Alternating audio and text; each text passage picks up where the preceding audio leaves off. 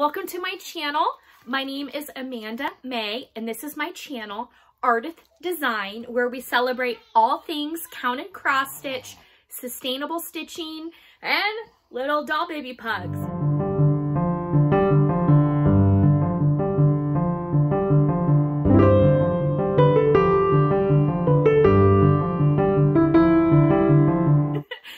If you're new to my channel, welcome. And if you're returning, I am so happy you came back to spend time with me. Today, we are going to do a little show and tell of all the pieces that I cleaned from my 1990s cross-stitch found extravaganza. And then I'm going to answer a couple of viewer questions and then talk about the giveaway winner. I got two giveaway winners, so stay tuned and let's talk about stitching. Okay, my first thing is I had a question and I realized I have never actually talked about this, like really flushed this idea out. So here we go. The question is, Amanda Mae, what is sustainable stitching? Oh my gosh, this is so exciting for me to talk about. First off, y'all know and love the Save the Stitches, right? You can use it on Instagram, social media, on Pinterest. Save the Stitches is you find like a completed piece. Here, I got this one right here. It's all matted, it's framed, it's lavender and lace. Thank you, all of you who played the stitching matchmaker game with me for that beautiful piece. Save the Stitches, you find a piece at the thrift store, you bring it on home. All right, so sustainable stitching takes that idea a little bit farther and looks at things in a more holistic view as far as saving and preserving. So I thought, how can I get this concept out there better? So I made a little infographic. I'm going to have it available on my website, ardithdesign.com, where you can download it for free. It's going to be a free printable so that you can not only share the joy of needlework like country stitchers, Deb and Liz, sharing the joy of needlework, but also doing a little bit of sustainability things in the meantime on top of everything. So here we go. And I got a pug chewing on something behind me. What do you got? What do you got? All right. What is sustainable stitching? So number one, save the stitches. See a cross stitch piece at the thrift store? Can you afford to bring it home? Number two, rehome abandoned projects. Sick of that piece you're stitching on? You can rehome it. Yes, you can. Abandoned needlework pieces can be resold to other stitchers, or you can re-gift it. You don't have to throw it away. There are plenty of stitchers out there that would love to stitch on your piece. You can resell it like on online platform like Etsy or eBay. You can do on a Facebook group. You know, they have de-stash pages. Hi, Loki Apple.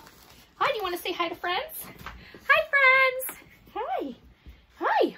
So, rehome abandoned projects. Number three, be creative with the unflattering or dated materials. So, you found a not so pretty color of Aida cloth, Aida fabric at the thrift store, and it was like 50 cents. Well, what am I going to do with a yard of fabric for 50 cents that's kind of like an ugly 1980s yellow? Well, you go on down to the laundry section in most of the grocery stores and pick up a bottle of RIT dye or a couple bottles.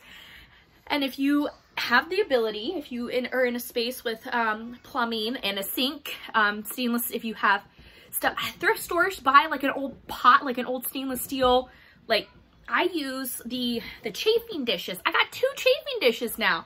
I don't use them for food. I use them to dye. So I transformed the ugly yellow fabric. All of a sudden now I've got artisanal blue and red and burgundy fabrics that I have stitched on. 50-cent fabric, less than $5 in dye. And yes, time is money. So you're spending your time transforming the items, but at the end of the day, you are going to have fabric that nobody else has. And again, if you don't like it, you can resell it or gift it to a fellow stitcher. All right, number 4, buy used finishing supplies. So do you need a frame for a finish to finish your piece? You know, there's yard sales, antique stores, on the side of the road on recycling day. Where are you going? She's trying to find a spot. So, you know, there are, what are you doing? You can find stuff to buy, you know, buy used finishing supplies. And you can always repaint, clean up, or modify existing items. And, you know, one of the things that I've been doing for the past year is looking at something and going, can I put a cross stitch on it?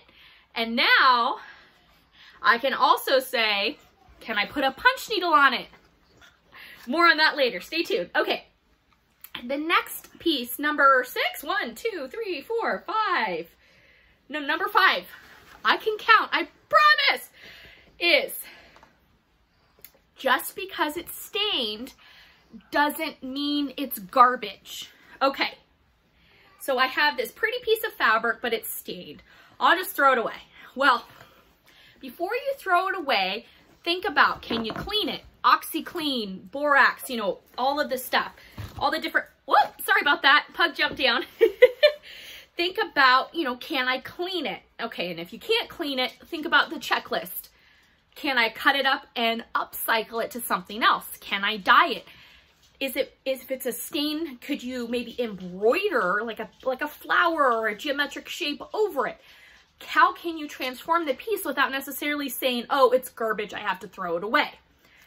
So those are just things, you know, thinking about creative solutions to something. I went ahead, my husband had some jeans and he's like, these don't, you know, what do I do?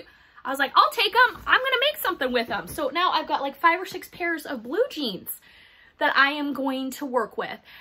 They are increasingly using a blue jean material for insulation, for homes, for insulation for food that is being shipped, like food boxes and foodstuffs. So think about the creative things you can do. I wanted to show this example.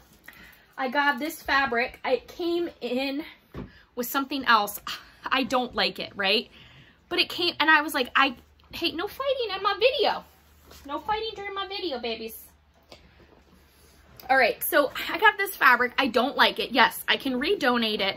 But then I thought, well, why don't I try, hey babies, we're not fighting on my Flosstube channel. Get down. The pugs decided they really wanted to participate in this video, and now they are not in the room. Sorry about that. Okay. That fabric, I thought, why don't I try to over dye it and see what'll happen? Now, I'm not saying I made it look any better, but it was worth the effort to just give it a go and see if I could make something new with it. All right. My last tip on sustainable stitching is support your local artists and your local makers. One of the things is when you think about supporting local, not only are you supporting small businesses, small makers, or they could be large businesses, but local to you, is that you're directly contributing to somebody's livelihood. You're not paying like shipping long distances. And so that's sustainable. And you are, you know, sourcing local materials. So for an example, I am putting together my book that will be published shortly. And I'm thinking about finishing materials. And of course, y'all are going to see some thrift store finishing upcycled materials that I got from thrift stores in my book. But I also wanted to have supplies that are replicatable, meaning, okay, you can say, yeah, Amanda Mae, that's great, grand, and wonderful that you used a recycled frame for that sampler that you put in your new book. Yeah, I did a sampler, y'all. You know, not only is it great to say, like, great, you used a thrift store frame, Amanda Mae, but I can't find that frame. So what else do you got for me? Well, I got from, my goodness, it's real life, people. Here's my caboodle, just dropping stuff. I got this, since I want to make sure I didn't just break it. I got the cutest little bowl here, and more on that later, and I did not break it, and my caboodle. Okay. All right, my Not Forgotten Farm.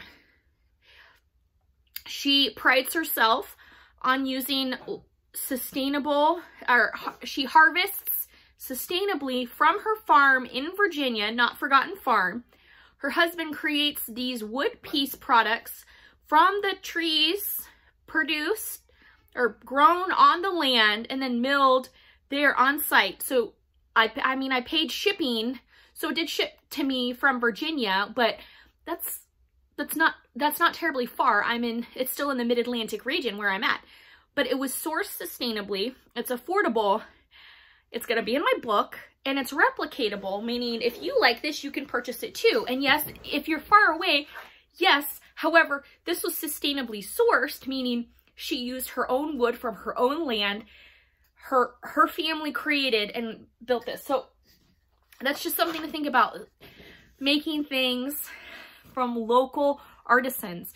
Now, the definition of local, I know some like big produce companies classify local as being within 1,000 miles. Some local is within 500 miles.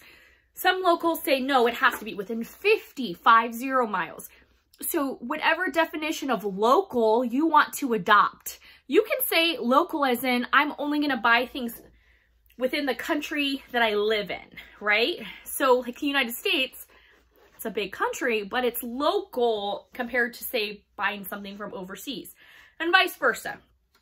These are just suggestions and just some of the tips and things to think about when I say I'm a sustainable stitcher, or let's support sustainable stitching. Now, that's not to say I don't buy new things. Yes, I do. For instance, I bought the brand new Punch Needle and Primitive Stitcher Mega Issue. Yes, I have it. I have the Barbara Anna piece now that I wanted to stitch. And all the beautiful punch needle. And did I fulfill my goal for 2019, learning how to punch? Yes. Amanda Mae is officially a puncher, y'all. Boom. I did it. I did it. I did it. I did it. I did it. I did it. I went to Primitive Homespuns Wool and Needleworks in downtown Frederick, Maryland, and took a class from the wonderful Kathy Makers. She is the owner and teacher, instructor of PH Primitive Homespuns in Frederick. And oh my gosh, y'all, if you are in the area, take a class from Kathy. She is just a delight. I learned so much. Good stories. At the end of the day, I made this. I made it. I was trying to tell my husband that I made this in a 3-hour class compared to cross stitch. Like, I couldn't finish cross stitch this size in 3 hours. And he looks at me, he goes, Amanda Mae, I have no frame of reference. I don't know what you're talking about. I know it takes you a long time to cross stitch, but I have no frame of time. I'm like, okay, I'll give you that. You don't quite know what I'm talking about. But trust me, believe me when I say that I finished this in under 3 hours, having never punched before. Amazing. So I came home, of course, you know, did the mom thing, 24/7 mom. But the kids went to sleep. Guess what I did? I pulled out my brand new punch that I bought from Kathy's store, and I pulled out all the things, and I started making stuff. So I using my caboodle. You all have seen me in my caboodle before, but I pulled it out again to start using it. And I'm punching with Sulky. I wanted to try it out. And Kathy had the local pottery artist, pottery artist. Anyway, she had it fabricated, reminiscent of the yarn bowls, but in miniature to hold Valdani thread. And of course, I left my Valdani upstairs. But just as an example, it works for Sulky thread too. And I pull it through, and then as I'm punching, it just steadily comes out and unwinds, and it is amazing. So this was a local made. She has a bunch of different colors and styles, and I paid $18.99 for this. Artisan pottery, made locally in Frederick, and it helped me punch. So I fulfilled my goal for 2019 of learning punch needle. I'm so excited. I got the Ultra Punch. She had a bunch of different ones for us to test out. I got the Ultra Punch, and I used my Clover frame that I won in my giveaway from Just Cross Stitch, or the prize package. It wasn't a giveaway, the prize package. I used that frame, and then I tried this out, and of course I tried the Valdani. This was the sample stitch was done with the 3-strand Valdani, using 3 different colors. And then this is like a paper twine, and I love it. And then hot glued on the back of the tin, the ribbon. So I love it. I cannot recommend taking a class from Kathy more. It was fantastic. So that's what I did. That's where I spent my money. I took a class, bought a magazine, got my caboodle, and I'm working on finishing up my book. Thank you all for your kind words about it and wanting to know more about it. But if the heart is any indication, oh, I can't wait. Okay, I have, what? Oh, let's do giveaway. I did the random comment picker. I filtered out duplicate comments and then did the keyword search within that. So my giveaway winner for Destination North Pole Earth, this is my 2019 winning design for Just Cross Stitch magazine. And yes, y'all, the pattern is not in the magazine. However, y'all can buy it from my website if you really like it, and that would be awesome. I stitched it on a hand-dyed 14 count Aida. You don't have to use that size, but the design requirements for the magazine, you had to stitch it either on 14 count or 28 count, and I chose 14 count Aida, so that's why that's that way. So that goes to Gigi Stitches, and she made a really cute comment saying that why on earth would you wear a sweater in the middle, and saying, you know, she's from Brazil where it's always hot. But she used, in the sentence, she used earth and sweater, and it filtered out for earth. So she won, so G-I-G-I Stitchers won this. So thank you, congratulations. And then the next winner, it did, the filtered out, this is for the waist canvas Santa Claus. It comes with the waist canvas, the thread, and the pattern. The floss, you do not have to stitch waist canvas. You can do this on linen, even weave, Aida, colostrum, whatever you want to do. So whatever you want to stitch this on. However, it does come with the waist canvas if you want to stitch your holiday sweater. And that goes to Catty Sue Cats. So go ahead, both of you. So here go ahead and get a hold of me, and I'll get these sent out. Yay! And for everyone else that participated, thank you so much. It was so much fun reading all the little comments and how people integrated the keywords into sentences. It's so precious. I really appreciate it. I love comments. You can comment even if you don't want to win anything. I love reading the comments. So thank you. Okay. I want to show you this really cute little tin that I found this weekend. Went to another Christmas shop. There was no cross stitch at this Christmas shop.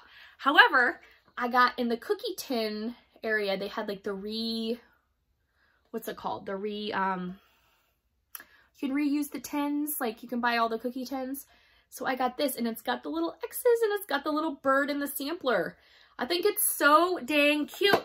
It has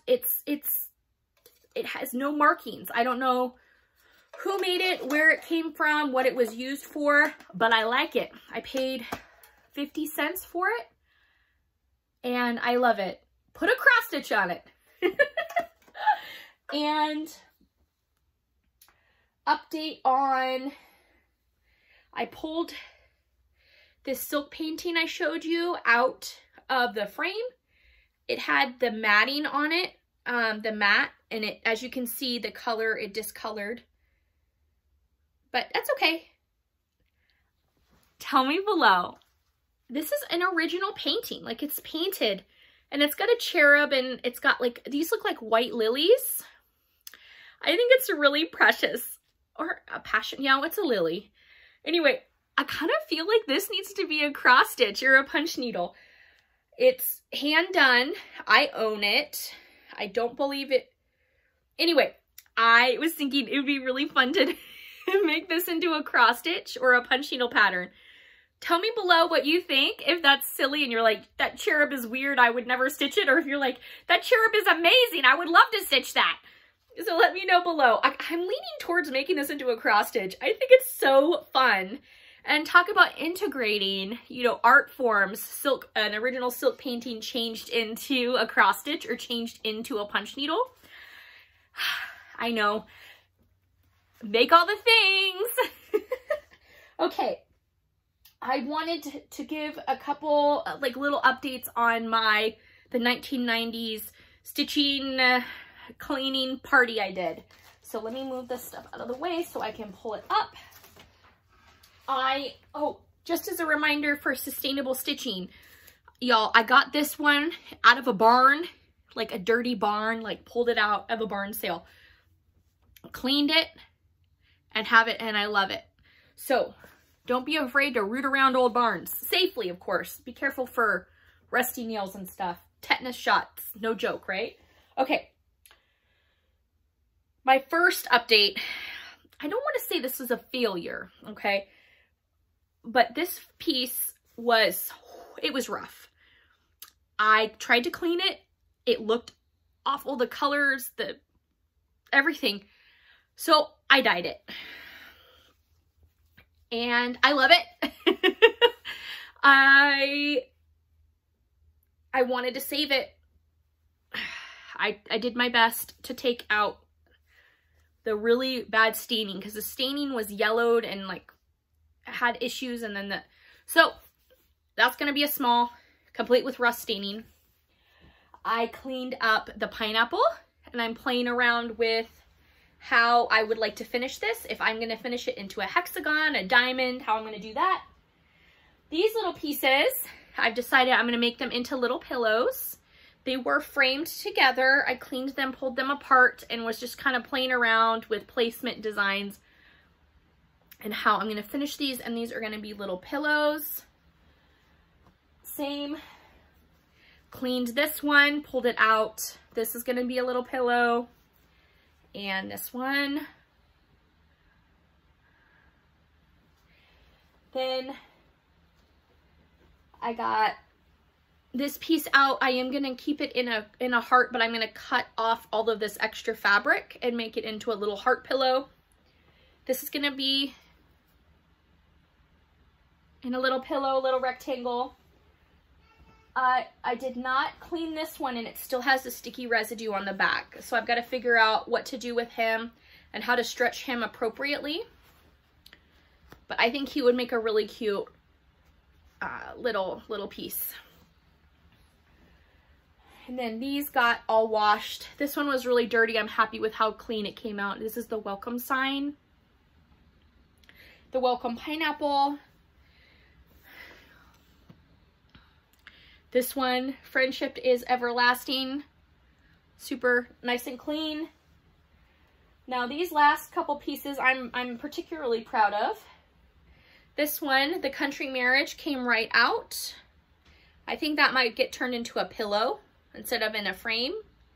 I think it's super fun. This is the one that has a little kerosene lamp stuff on the bottom. And again, fold your stitches in. I washed this guy. I got him. He was in a red frame. I pulled him out. He was pretty clean.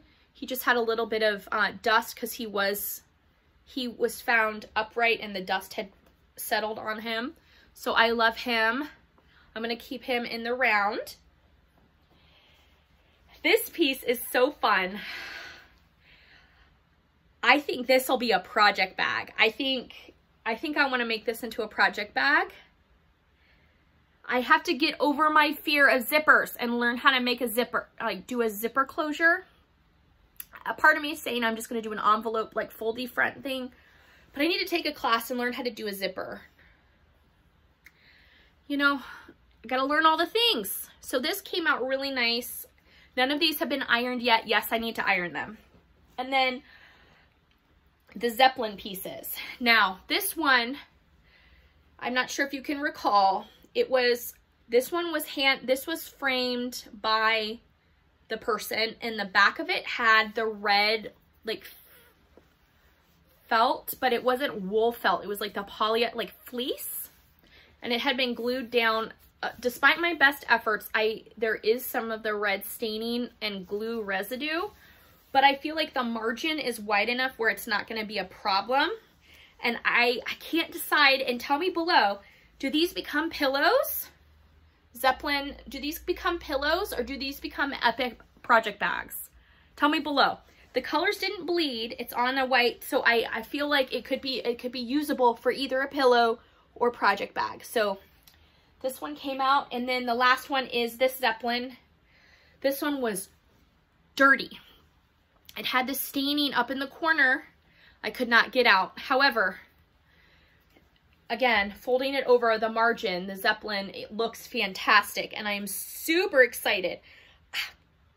I think this is going to be a project bag. I don't have brown pillows. All my pillows are purple and pink and red, and blue. I have different colors in my house. Like, I have a purple room, I have a blue room, I have a green room.